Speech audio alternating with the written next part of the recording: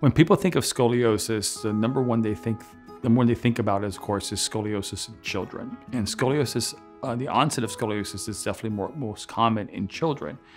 But unfortunately, it's not the most common age group of scoliosis. The most common age group of scoliosis is actually late-stage adults. However, scoliosis in children has three main categories, and that's something called infantile scoliosis, juvenile scoliosis, and adolescent scoliosis. Infantile scoliosis is patients that are diagnosed with scoliosis between 0 and 2 years of age. Between 2 years of age and roughly around 10 to 12, before the child goes through puberty, that's when the patient is diagnosed with juvenile scoliosis. And then once you're greater than 10 to 12, but still a child and not fully adult, say like 18 or less, they call it adolescent scoliosis. So we have infantile, juvenile, and adolescent scoliosis. All three of these cases will eventually become adult scoliosis, and these are patients that are, of course, skeletally mature. And then elderly scoliosis is patients that are over 55 to 60 that are diagnosed with scoliosis. So obviously all those other cases eventually become elderly scoliosis, and that's why elderly scoliosis patients are the greatest population with the highest percentage of scoliosis in their spine. When we look at treating scoliosis patients, we always say where we can make the biggest impact, we believe, is in treating kids when they're young, because we can have the greatest impact on what the curve can end up being. And the reason why we say this is because the majority of a patient's scoliosis in most cases, in an idiopathic adolescent case, is going to occur when they go through growth. Meaning when we have a juvenile case that starts to move to adolescent stage and they start to go through puberty, start to grow rapidly, that's when their curve is at the greatest risk of progression. If they start to progress, this is when they're going to get the most of the degrees to occur in the shortest period of time. So intervening now can have a tremendous impact on what their curve ends up being when they stop growing. So that's really what our goal is. When we intervene with an adolescent case or a juvenile case, the goal is to make them move into the adult stage with the smallest possible curve, because we know once they're an adult, the curve is going to progress much slower. So that's why we always want to treat kids, the younger the better, the smaller the better. Okay. However, unfortunately, scoliosis in the traditional model is not necessarily treated that way. In fact, it's treated exactly the opposite. If they find small curves, meaning that curves that are between 10 and 25 degrees, this is what they call it, a mild scoliosis, they pretty much do nothing. It's called watch and wait. And again, it makes no sense, because if we know curves are going to progress when patients grow, and that's when the risk of progression is going to occur, and we see a 10-year-old, let's say, with a 15-degree curve, and we say, oh, let's just watch it and see what happens. There's two things that are wrong with that model. Number one is we don't know when the child's going to grow. And then two, if it grows, we don't know how big it's going to become. So let's say this 15-degree curve, in a 10-year-old child, they say, okay, come back 6 months or come back in a year and let's see what it's doing. A lot can happen in a year. There could be a lot of growth and a lot of progression. You're not going to find out for that length of time. Minimally, if you're going to watch and wait, minimally, at least observe the height of the child and make sure that if they're growing, you go in for an evaluation sooner if you see a significant growth. But my recommendation, of course, is to reduce the curve. Once the curve becomes greater than 25 degrees, this is when they call it moderate scoliosis. And in a 25 degree, but less than 40 degrees, this is where they call it moderate, and they would use something called a Boston brace. Now, a Boston brace is a squeezing style brace, and the only goal of the brace is to try to stop it from worsening. It's not to reduce it, not to make it smaller, it's just to stop it. Once curves unfortunately progress beyond 40 degrees, now it's called severe scoliosis, and now is when they only would do something to try to reduce the curve at this stage. And that's an invasive spinal surgery that requires fusion, rods, screws, and bone grafts, which is, of course, lifelong surgery.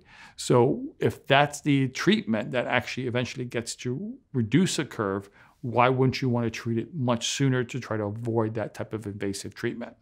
And that's what we think about at the Scoliosis Reduction Center, is that we're not going to just want to watch a curve progress over time in children.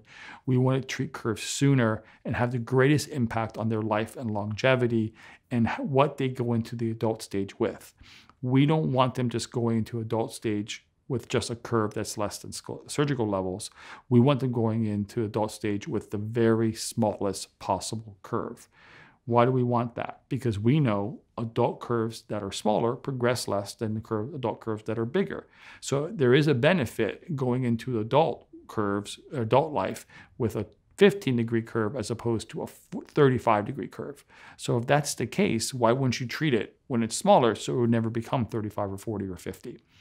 Our treatment program falls among several main modalities, but number one is that we use chiropractic scoliosis care. We use specific type of chiropractic care to help reduce scoliosis patients' curvatures.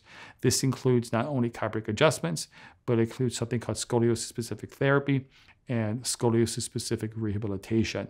This is done to help reduce the curvature in the office. In addition, we prescribe home scoliosis exercises and isometrics and global rehabilitation to help strengthen the spine. And a lot of times we may use something called a Scoli brace, which is not a squeezing brace that's going to try to stop the curve, but a corrective brace that's going to try to reduce the curve. The combination of these treatments are what's going to get us the very best results. And I can think of lots of patients that I've taken care of that were on their road to become a surgical level, or actually were surgical level curvatures that we actually reduced. I tend to see two types of patients that walk in my office.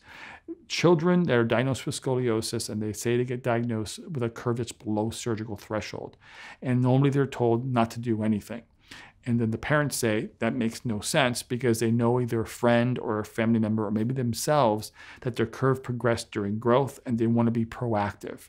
And these curves, we're normally reducing in a curve size that's well below surgical because I already found them below surgical. And so when I see patients that have 25, 30-degree curves and they're coming in my office and they're already below surgical threshold, we normally can keep them well out of surgical threshold by the time they're done growing, and we wean them from their treatment and they're totally fine. The second type is the patient that actually followed the recommendation of the orthopedist, meaning they did nothing until they hit 25 degrees. They wore a Boston brace. It wasn't effective at stopping the curve because it was just squeezing. The curve progresses beyond 40, and now they're told it needs scoliosis surgery. And now these patients are now looking around trying to find something because they were trying to avoid surgery. The curve progresses to about 50 or 60, and that's when I get their phone calls when they're around 50 or 60 degrees, and my goal is to get them below surgical threshold. Now, this is a very different goal because we want to reduce the curve to get them below surgical threshold versus the first case I told you about. Even though we're effective in reducing these curves, I would have much rather seen them sooner.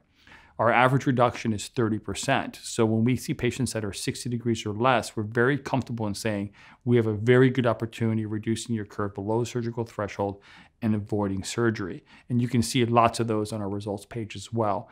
So if you're either surgical or you think the curve is going to progress because of the age of your daughter or your son, or even maybe it's yourself and you're watching this video and you're concerned about curve progressing, well, let's reduce it before it becomes larger. That's the number one thing I would definitely recommend if you've been diagnosed with scoliosis or if you have a child that's been diagnosed with scoliosis.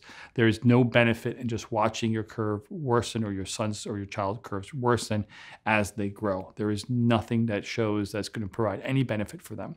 However, there's great benefit in taking a 25-degree curve and reducing it to 10 or 15, but there's great harm in letting a 25-degree curve become 45 or 50. So my recommendation is always to reduce the curve the minute you find it. You have a much greater chance of having a better outcome. Thanks for watching. I hope you found this information helpful. If you'd like to hear about other topics and information on scoliosis, type in the comments below and let us know. And finally, subscribe and hit the bell icon to be notified of when we publish content. Thanks.